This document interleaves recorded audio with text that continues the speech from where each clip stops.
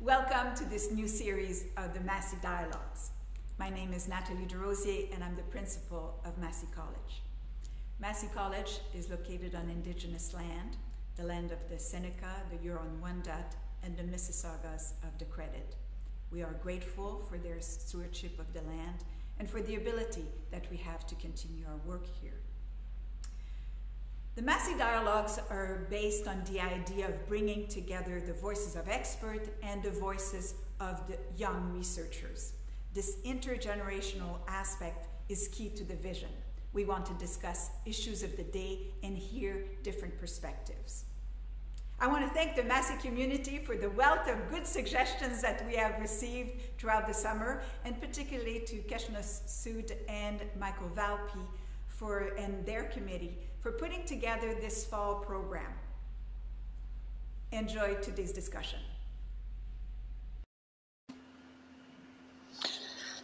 Hello, my name is Michael Valpy, and I'm a senior fellow at Massey College. I want to thank you all for joining us to commemorate Remembrance Day on the top half of the North American continent.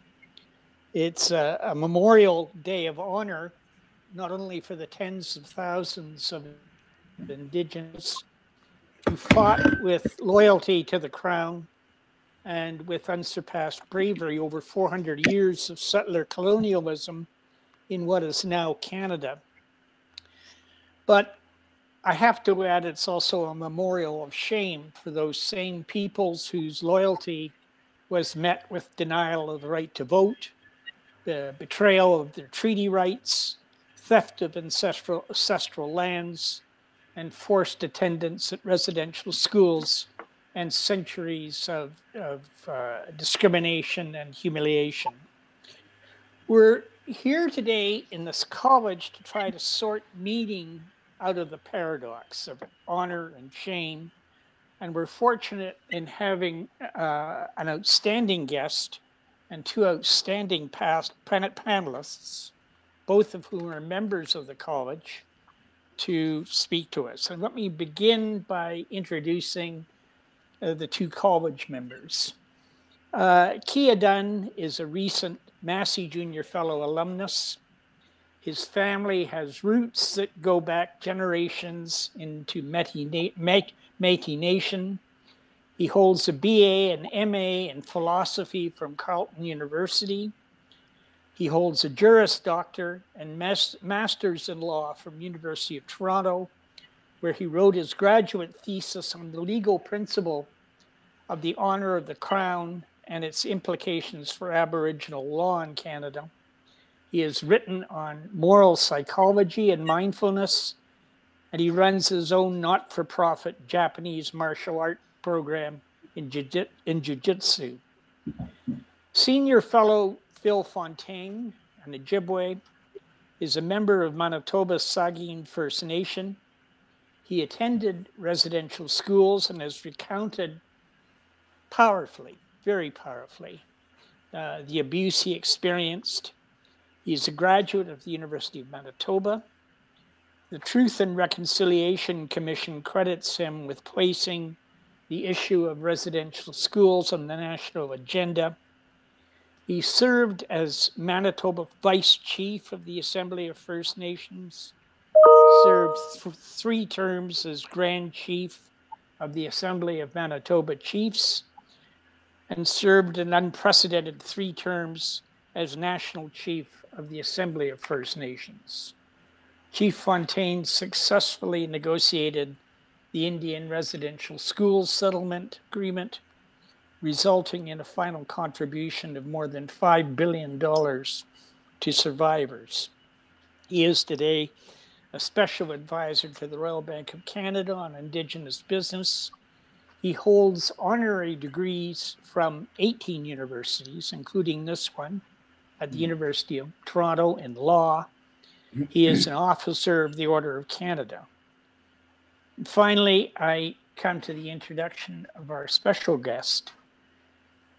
Major General Jocelyn Paul is a member of Huron-Wendat First Nation and was born and raised in the Wendat First Nation in Quebec. He obtained a bachelor's degree in history, a master's degree in anthropology before joining the regular armed forces in 1991 and beginning, if I can say this, a meteoric rise through the ranks. He's been a senior officer in the renowned Royal 22nd Regiment, the Vandus. He has held senior commanding positions in Kandahar, Afghanistan, the Middle East, Kosovo, and across Canada. He was awarded the Meritorious Service Cross in 2009 for the performance of his unit in Kandahar. He currently is Director General of International Security Policy in Ottawa, and he holds the highest rank of an Indigenous officer in the Canadian Armed Forces. So welcome, sir, and welcome to all of you. The format we're going to follow, Major General, is that you and I are going to talk for about 15 minutes, followed by a 15-minute conversation with Kia and a 15-minute conversation with Chief Fontaine. They will be free to take the conversation wherever their interest and curiosity leads, and I hope where you will want to follow. And I would like to start off just by asking you, how have you spent today so far? What have you done? Well, I left the office yesterday evening. It was probably 11 p.m. We had a bit of a busy day. There's a lot going on right now on the international scene. So stayed in bed till 8, did a little bit of physical training. And then I watched, Remembrance Day on national TV. And I decided to then reflect a little bit, on what I did during my whole career, I guess. And then I started thinking about what is it that I was going to be discussing with all of you today. And so put on my uniform proudly, went into my my archive box and decided to pull, a wampum belt that I would like to probably leverage during the discussion with all of you. Great. You're going to touch on certainly the things I want to ask you about, and I'm sure that Kia and Phil will be talking to you about as well. Just tell me straight off, what does the Director General of International Security Policy do? Basically, I'm responsible of managing Canadian defense policy. So I'm having a lot of discussion with our allies. We are providing advice to the Minister of National Defense on our relationship with our allies. When the minister is traveling abroad, I'm always part of his traveling party. And so basically we're managing everything Canada has to deal with within NATO, but also with the US, France, Germany, all of our closest ally. Okay. In an earlier conversation we had, you spoke of seeing Canada, and I hope I'm quoting you right, through the lens of history of settler dependence on Indigenous peoples for survival. What's that mean? Well, 15 minutes is extremely short, but I've always been of the belief that to understand where we are going, you got to understand where you're coming from. And today, as we are reflecting on Remembrance Day, all of us are focused on the National Memorial for obvious reasons. We keep talking about the veterans of the First World War, Second World War, Korea, peacekeeping mission, Afghanistan. But I also like to reflect a little bit looking at another national monument, the Aboriginal monument, which is like 300 meters away from the National War Memorial. And when I'm looking at that monument, who, by the way, is probably one of the most, if not the most beautiful in Ottawa, I like to reflect on what is it that my ancestors have done in the defense of that country over the last 400 years. And, being an historian by trade, I always like to go back to the beginning of, New France. We got to keep in mind that basically there was an alliance made up front between our ancestors and the French, and later on the Brits. And the warriors of our nation in Eastern Canada specifically, because this is where the whole thing started, we were always allied to the crown, the French crown, the British crown. And that alliance that was forged in blood over the last few centuries is something that we are trying to keep alive in our home tradition. And the reason why I'm saying that is when you go to a museum, when you look, at history book, they talk a little about it, but probably not enough. Without the contribution of our warriors during the colonial wars, I mean, Canada wouldn't be what it is today. New France would have never lasted for not but 50 years. So our warriors were always at the edge of this colonial battle. We like to look at ourselves as warriors as well. I mean, in our society, the Iroquoian society at Contact, I mean, we had civil chief, we had war chief, and so it is a mindset that we always had in our nations. And not only did we help the French, but right after the British conquest, I mean, Murray signed off a peace treaty with us before signing off the surrender of the French, and that's why throughout history, up until the War of 1812, during the colonial era, our warriors were always available out there, always ready to fight for Canada. So I would like to show you maybe a wampum belt that means a lot to me. We call that the 7 fire wampum. So you can see the 7 line. You can see the war axe in the middle. So basically, that wampum belt means a lot to my community. The 7 lines are representing the 7 Indian reserve of the St. Lawrence Valley. The Huron, the Algonquin, the Mohawk, the Abenaki, all of these villagers basically where our ancestors, were always living, and we're still living there, by the way. And these people were always ready to go, always ready to call the answer of the crown so that we can protect the colony. So we're extremely proud of that. So when I reflect about, once again, my Remembrance Day, well, I think about my fellow soldiers with who I went to war in Afghanistan, but also I like to think about my own ancestors. I want to take what you said and try to fit it together with 2 other things. One is, how do you fit that history of responding to the call for support to the Crown with the way that Indigenous peoples, with the many years of how Indigenous peoples have been discriminated against, as I said a moment ago, had their treaties ignored, their ancestral lands taken away, were discriminated against, were humiliated, denied the right to vote, and so forth. And how do you fit that together with, if I understand correctly, what the Two-Row Wampum Treaty is about, that basically saw Indigenous peoples and settler colonists as 2 streams going down the river, side by side, but not touching one another.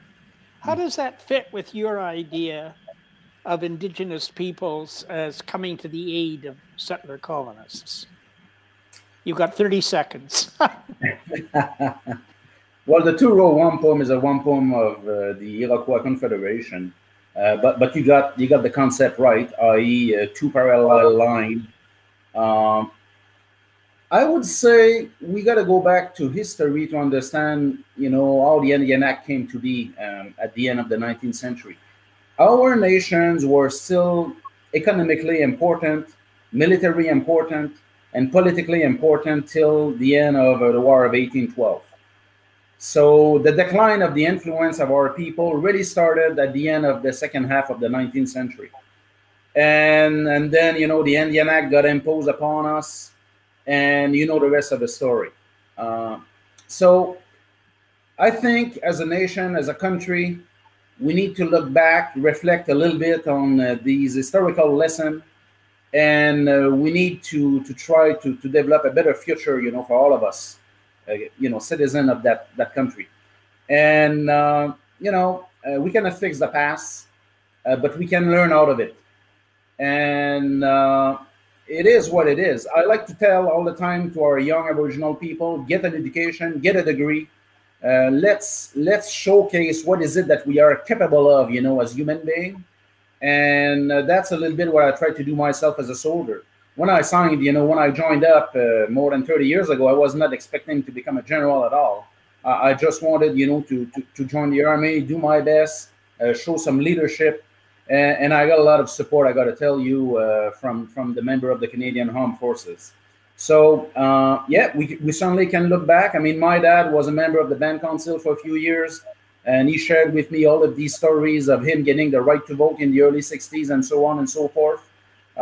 You can keep a certain form of animosity about it, but we need to look forward. And by the way, even if my dad ended up getting the right to vote in 1961 or 1962, he would never vote because he was considering himself, as a First Nation member first. So he got that right, in his midlife. But as far as I can recall, he did not exercise it. Did he understand what you did and why you did what you did? Yes, he was extremely proud.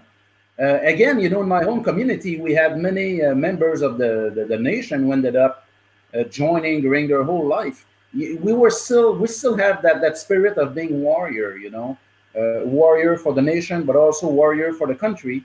And he actually encouraged me with that career. My dad was a snowshoe and a canoe maker, like my grandfather, like my great-grandfather. So life was tough. I mean, he was not making a lot of money. He was very proud of his traditional skills, but he was just hoping that I would have, maybe a better life. So yes, he pushed me. Absolutely, he pushed me towards that career. Same thing with my mother. And actually, the whole family, I guess, are very proud of what I ended up achieving as a soldier. Two questions before I turn it over to Kia. One, do you feel at home in the armed forces, or have you faced discrimination through your career?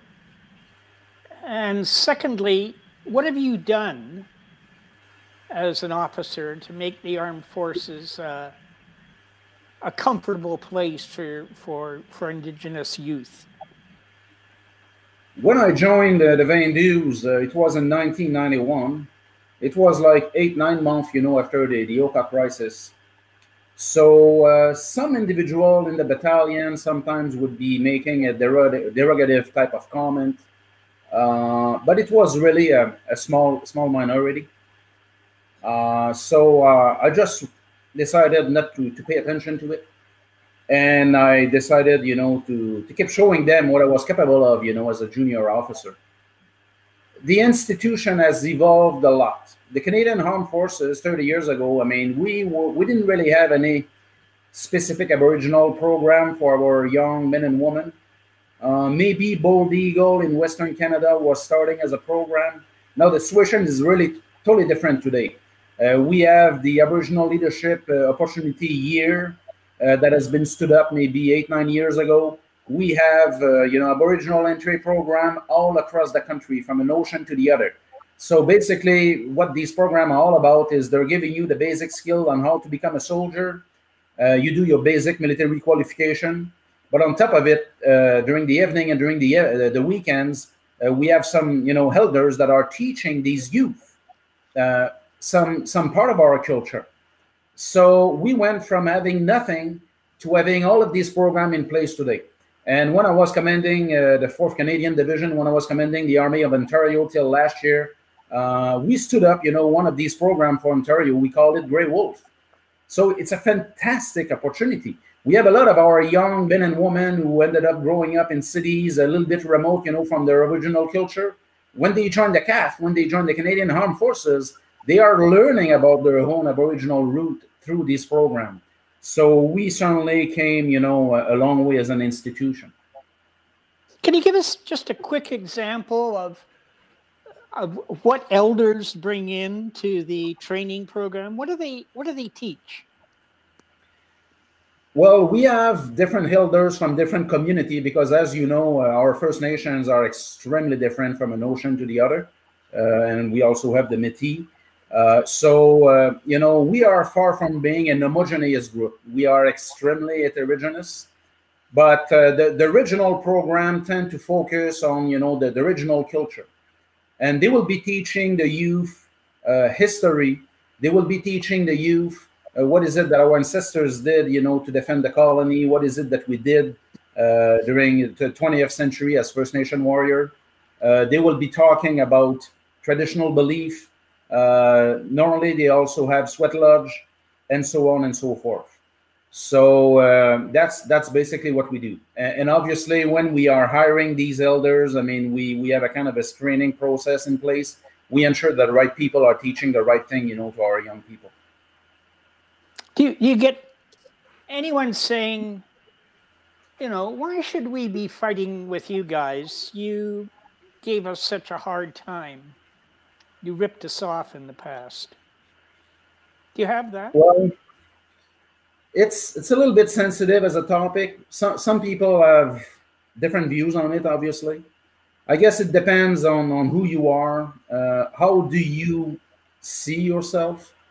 Some communities today in Eastern Canada like to look at themselves like, you know, almost autonomous communities, while other communities are, I would say, do see themselves more like in the mainstream of Canada.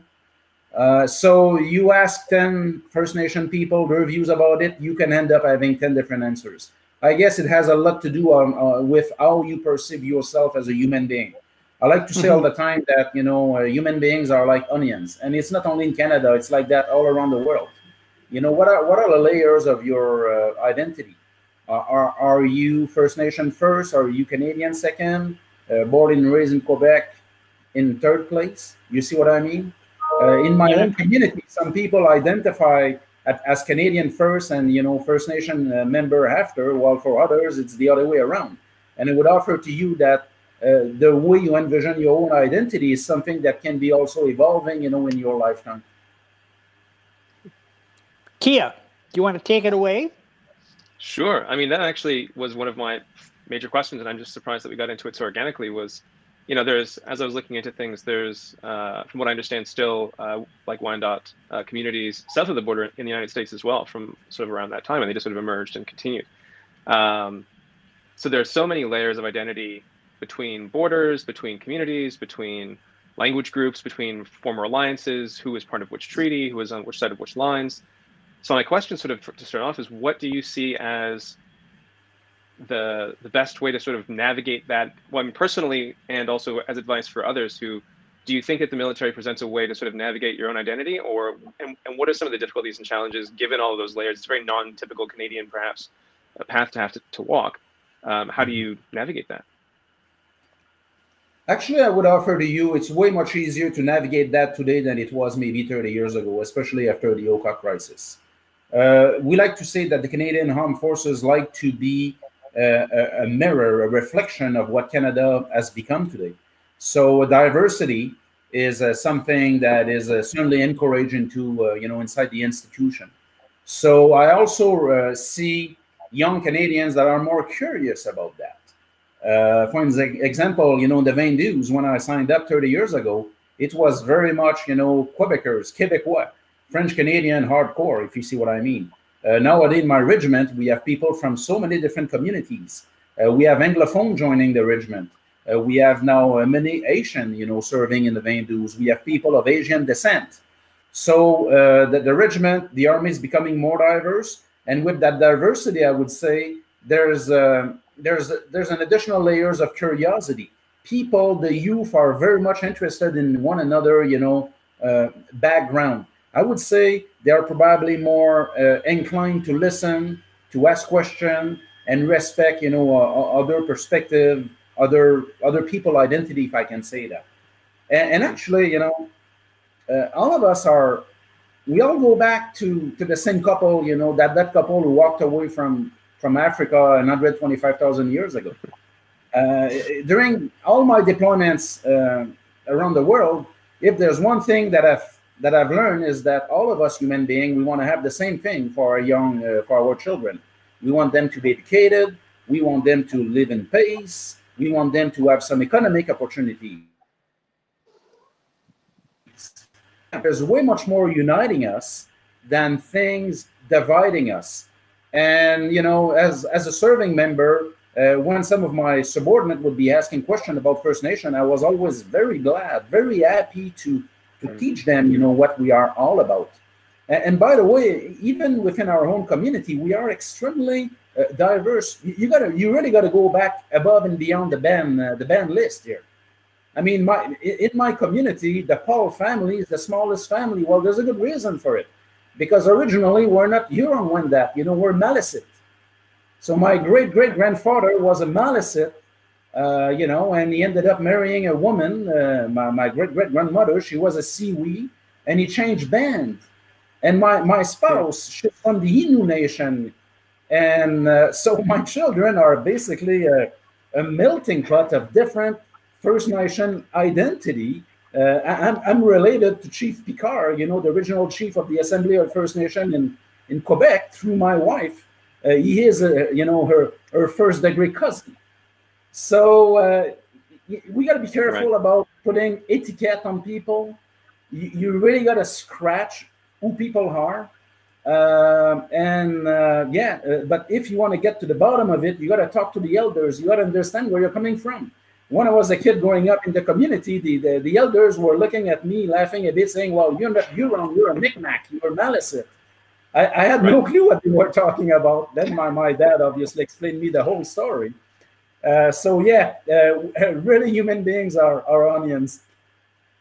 Well, and you were saying, I mean, this is sort of important to look towards the future of Canada too. I mean, and I guess this was sort of the question that I initially had from a point of maybe concern, was that if you find, and in your experience, and maybe this changed over time, that Indigenous people who came to the armed forces would sort of find themselves and find their identity more with the armed forces and maybe less with their communities over time, or now are we getting to a place where all of those, not only historic identities, but these new emerging identities and these, you know, like you'll marry people and new communities will form, and we have to sort of leave that open to change so that we can continue to grow as all human beings do, and still continue to have our identities and our histories tied into our future. Do you think that the armed forces is approaching that process in a supportive way? And do you think, would you offer any cautions to, say, someone from a very small reserve in rural Canada who is interested in participating? No, I would say to these youth coming from, isolated or remote communities, the institution is way much more welcoming than it used to be, no doubt about it. We encourage diversity.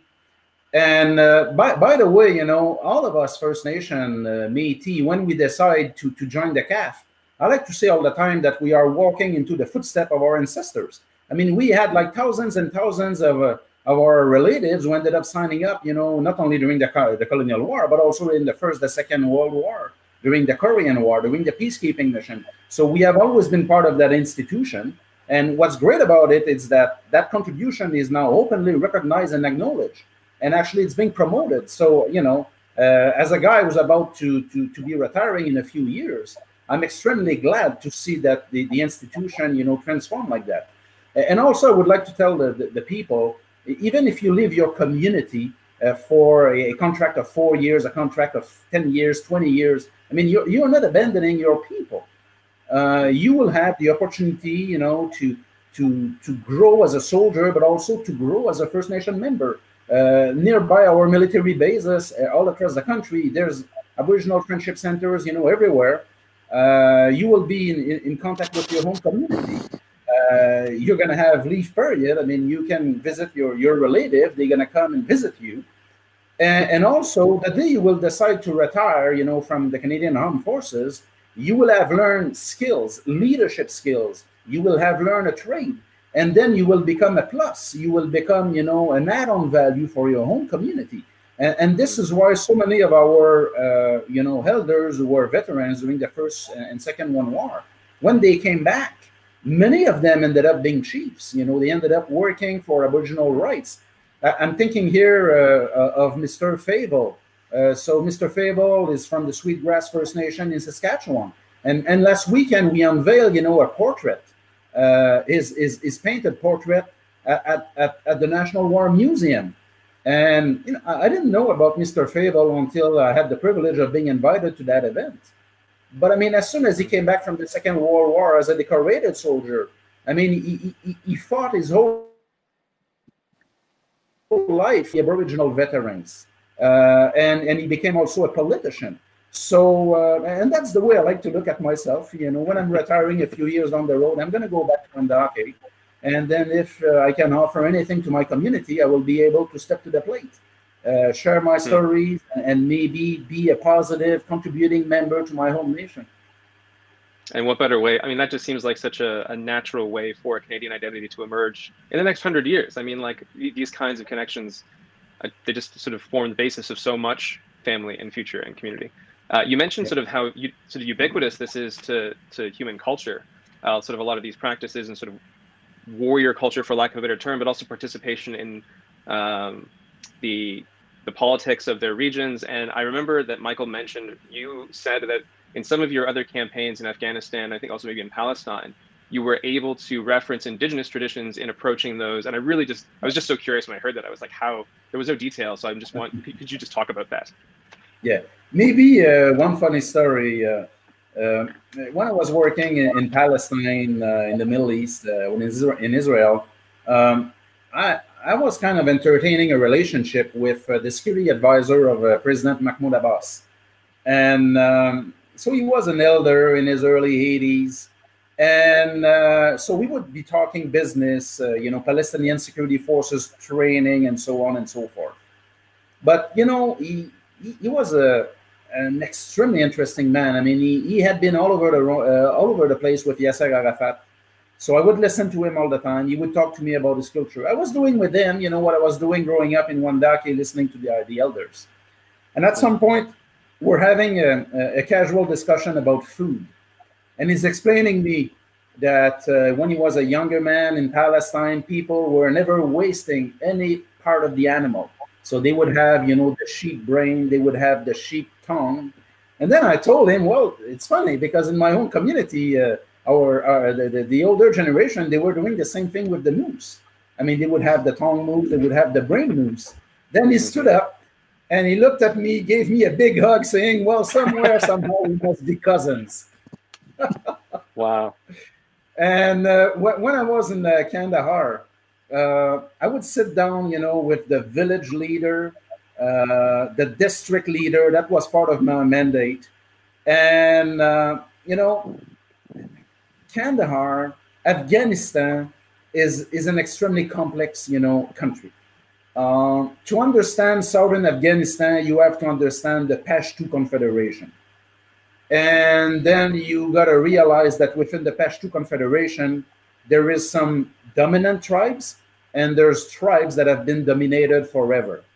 And if you want to understand southern Afghanistan, you got to understand these dynamics. And very often, the communities were fueling the insurrection. Well, you were talking to the locals, and they had been kind of marginalized, by the mainstream of Afghanistan politics for a long period of time. So I would sit down with some of these leaders. I would listen to their story. I would tell them that, I was also part of a tribe who used to have a confederation during the colonial era, and so on and so forth. So I was always leveraging these connections to basically have a human-to-human being discussion. So, I guess my background really helped me out in every single one of my deployments, because I was not only looking at the locals through the eyes of a nation state. I was looking at these countries, these nation states, as something being very complex from a socio-political, cultural perspective. So I guess it made me someone willing to listen to others. Right. I mean, and what a good argument to have a more diverse military, if just to have those kinds of people present. Before I hand it off to Chief Phil Fontaine, I just wanted to touch on sort of the history point one last time, because you mentioned that that we sort of, Canadians as a whole, I think, are now tracing their identities, or at least hearing the story told a little more fully, that everyone kind of goes back at some point to a treaty or lack thereof, somewhere on the land, and that there was, the treaty, the Royal Proclamation after the French capitulation in 1763, and then sort of I think John Burroughs and a few others are pushing the idea that the Treaty of Niagara, which happened the following year, was kind of a ratification for the communities that were present, and thousands of Indigenous members showed up to Niagara and had this big agreement. As that is now becoming sort of I hesitate to say competing narrative of sort of origin of sovereignty for Canada, but as that narrative emerges as an option, do you think there's the possibility for like a refounding of an Indigenous identity that might make it more sort of like bring those two sides closer together, make it less of you're leaving your community and joining the Canadian community, and actually a way to bring the Canadian closer to the Indigenous, if for lack of a better way of putting it, rather than always pulling the Indigenous identity closer to the Canadian, be like, oh, become Canadian. Well, maybe Canadians could become closer to their own roots, and that we're all sort of treaty people in that sense. What role do you see that as having? Well, it is a very, very complex question. So finish with that, Well, I am Canada. Right. We are Canada. Kanata comes from, the Huron language, and it means village. I mean, the country's name is coming from my home nation. We are the First Nation. We were here, and it's acknowledged by mainstream Canada. But I'm very proud to be a Canadian, but I'm so very proud to be a Huron-Wendat of Massey descent. And I am very comfortable as a human being with that proximity, but I'm not going to give up my Huron-Wendat identity to be amalgamated into Canada, as an object. And actually, I would like to offer that whoever we are, we have to be proud of our different origins. You are a Canadian, well, let's be proud. If you are a Canadian member of a First Nation, be proud of it. If you are a Canadian of French-Canadian descent, be proud of it. If you are a Canadian of Scottish descent, be proud of it. If you are a Canadian who has, Indian background from India, be proud of it. So I don't feel like we need to surrender our deep inner identity, forget it, to be a Canadian. I think you can certainly manage both. But when I think of myself first, I mean, I'm First Nation. It's a very succinct answer to a complex question. Thanks very much. I'll pass it off to Chief Fontaine. Thank you very much, Kia. Major General Paul, you're an absolutely amazing story. You do our community proud. You represent the best of the best in our community, and I'm really so proud to have this opportunity to meet with you. Unfortunately, we can't be face to face. I mean, in person, but this is not a bad alternative. I was wondering to pick up on this part of your conversation with Kia.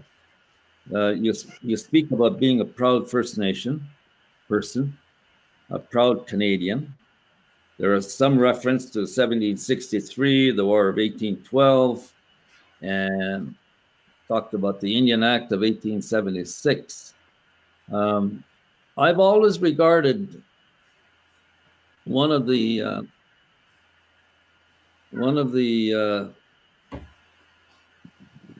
big lies, if I can put it that way, that all Canadians have been forced to live and accept as the truth, is that Canada was founded by two nations, the French and the English.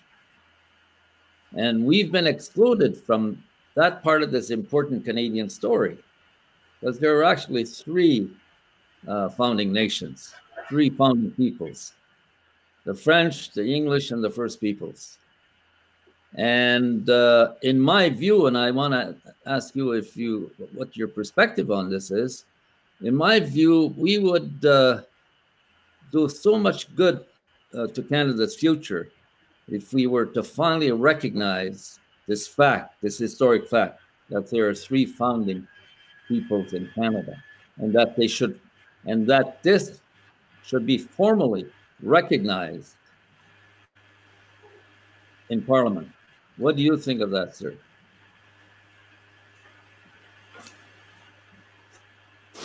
Well, Chief Fontaine, thank you for your kind words. I think we need to look at it from 2 different perspectives. And also, you need to understand that as a serving member of the Canadian Armed Forces, I got to be careful in what I'm saying, because I shall not, talk about politics. But I like to think that there's a general acceptation within Canada that the nation was built on 3 people: us, the First Nation, the Inuit, the French, and the English. And we should also include the Métis in that discussion. So yes, I think most of my friends, French Canadian or English Canadian, in any type of casual discussion, they will certainly acknowledge that.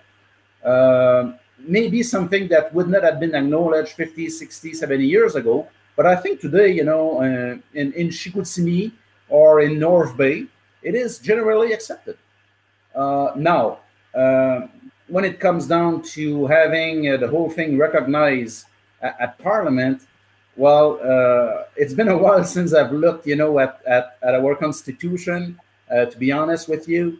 But I think, again, in mainstream Canada, on the Canadian streets, it is well accepted. I would like to think so. And actually, I like to look at the whole thing from a positive way. I'll give you an example. My dad was always telling me when I was a kid that when he was young, nobody was kind of talking about having Aboriginal roots, in and around Quebec City, around my reserve. Nobody had any, they were using that word in these days, nobody had any savage blood.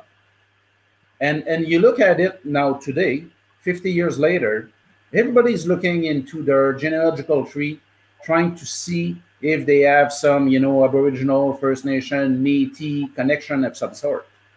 So I like to think that people being curious about it, people looking into their family history is a positive sign.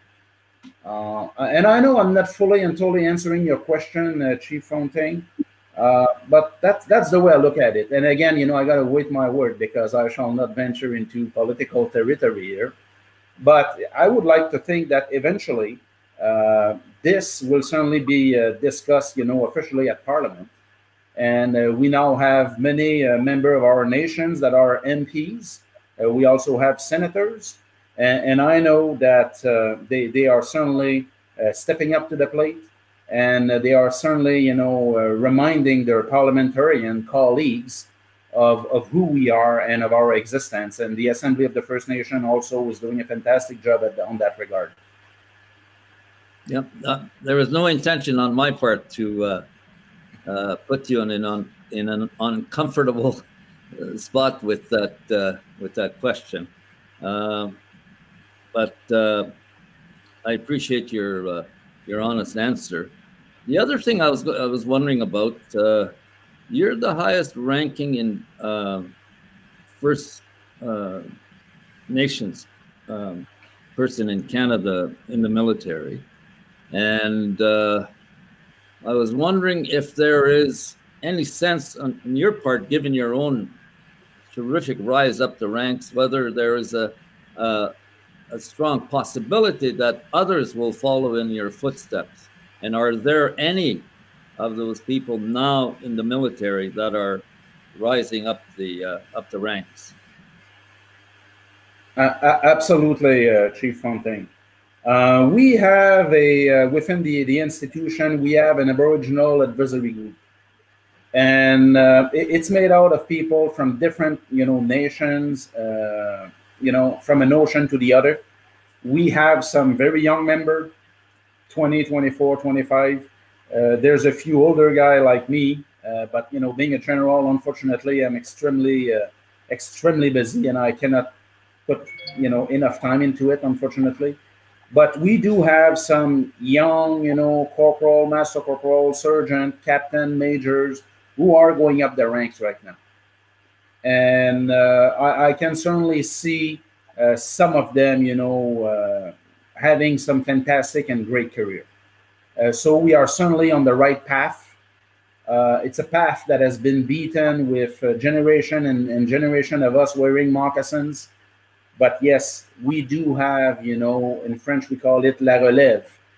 We do have, these very promising young men and women who are going to be achieving, great things within the Canadian Armed Forces in 10, 15, 20, 25, 30 years. I like to think that the future is bright. That's incredibly encouraging. I should make one quick point here. When we were kids in residential school, we talked about war. Right? We talked about war. There were war stories and heroic exploits by different regiments and individuals. And we, of course, knew about Tommy Prince. He was known by so many. But we also knew about the Vandals. When we were kids, we had heard about the Vandals, we knew about the Vandals, and that we recognized them as pretty special, a special regiment, if you can call them regiment, I suppose, eh? So that's I always found that interesting that we had a connection with the Vandals, and in a very positive way. And then, of course, we connect Tommy Prince, the late hero, one of the greatest Canadian heroes in the Second War. We connected with him in a very special way. And I know that when he finally retired from the military, he became one of the people that advocated for his people politically, and in fact was involved in the discussions in the last major amendments to the Indian Act in the early 50s. And sadly, as you know, sir, he died on the streets of Winnipeg, largely forgotten. And there may have been too many people like Sergeant Tommy Prince, whose contributions to protecting and saving Canadians were largely forgotten. If you look at the, for example, you look at the, and I'm sorry if I'm coming across too negative, because that's not my intention. But if you look at the special Remembrance Day event that's held every year in Ottawa, November 11th. It was only in 1995 that Indigenous peoples became part of the official Remembrance Day celebration there, 1995. And then we used to have two prayers, I think, French and English, and Indigenous peoples became part of that. So there's some progress that we should be proud of, even though it comes late, right? But it's never too late. It's always the right time. And you appearing as you have, like out of the mist, how did you're Canada's best kept secret, I think, in terms of a First Nation person rising up to this very, very prestigious ranking in the military. You are an outstanding success story, and we should be celebrating you as often as we can, to give hope and indeed to inspire the community at large, but young people within our community to consider the military, as you were describing, as a real option, and one that could make a real difference in the lives of not just individuals, but the community at large.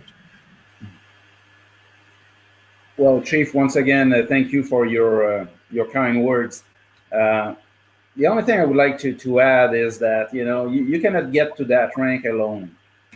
The reason why I made it, I guess I was blessed with a gift, which is I'm always willing to listen to what the people have to say. If you're a good listener in life, you will go far, I like to think. But I was surrounded by some fantastic people from every, you know, origin. I was given, you know, the chance to lead, you know, men and women, and plenty of people gave me the right advice at the right time. I could have nailed myself into the wall many times, but I guess I was just smart enough, you know, to take a good advice at the right time, if I can say that. But it's all about listening. And when you join the CAF, when you join a regiment, a battalion, you will always have a kind of a wizard. You will always have somebody with a lot of wisdom, willing to take you under his or her wing, protect you, shape you, and move you in the right direction. And, you know, I was very fortunate because I came across a lot of these people in my career.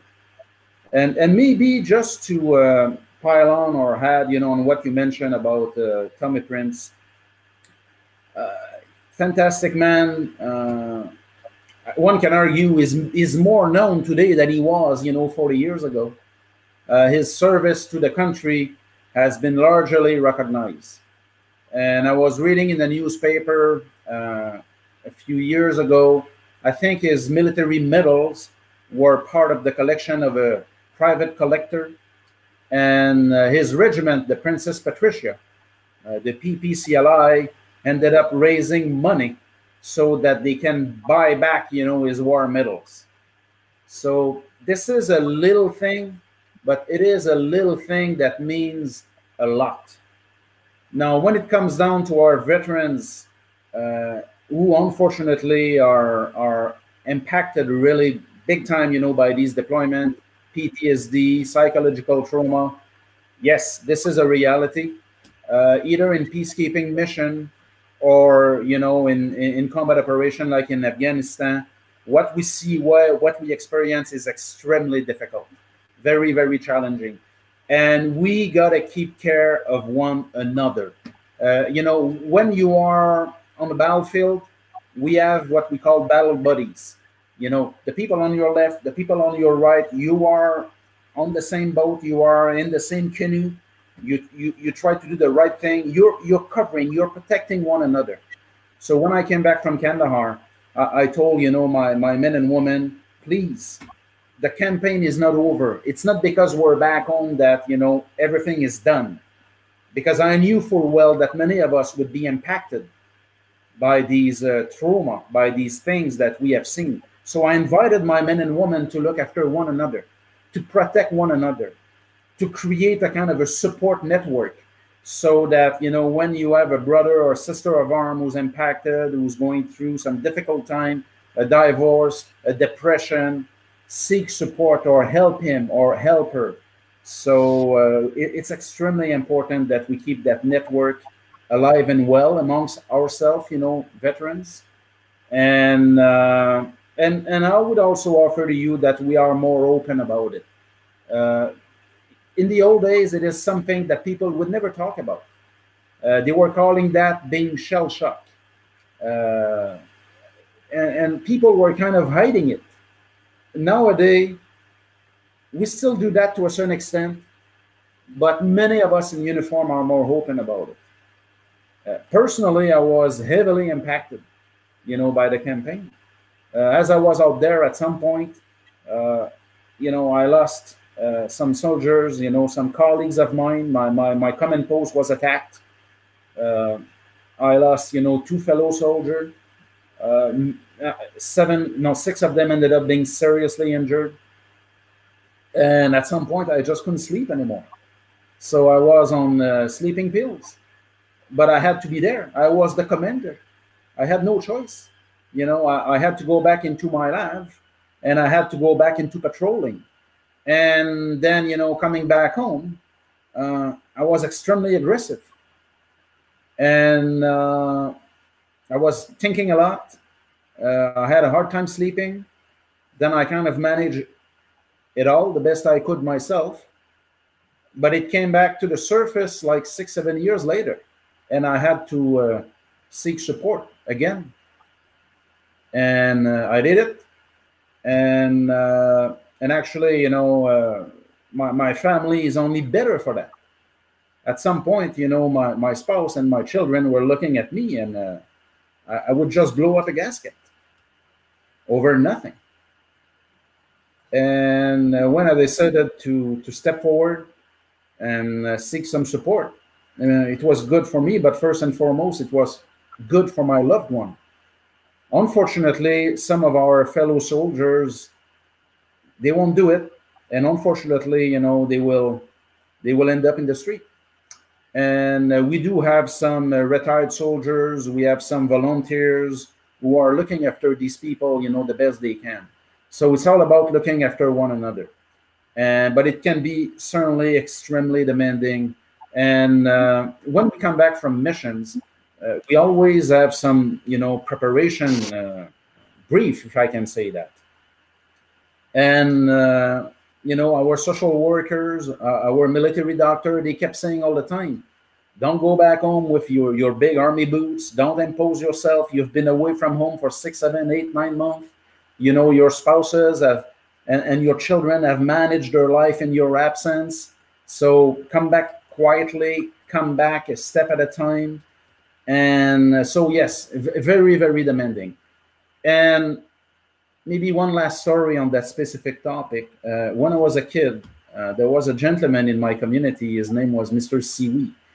And, you know, my grandmother was doing the weekly bingo in the community. And he was like working, you know, selling, you know, sodas and chips and stuff like that towards the children.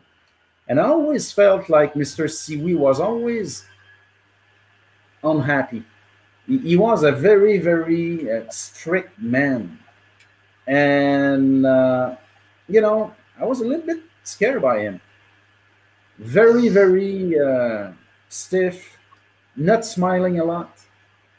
But then I realized 15 years later why. It's because he had done DD. And he had been a soldier. And I was told, you know, by one of his sons that he was a sniper. But he would never talk about the war. He would never speak about it. Keeping it for himself, like the vast majority of the soldier will do. And you see that with so many veterans in every regiment. They keep it for themselves, and then they struggle with their inner demons, if I can say that, and they try to do the best, you know, for the rest of their life.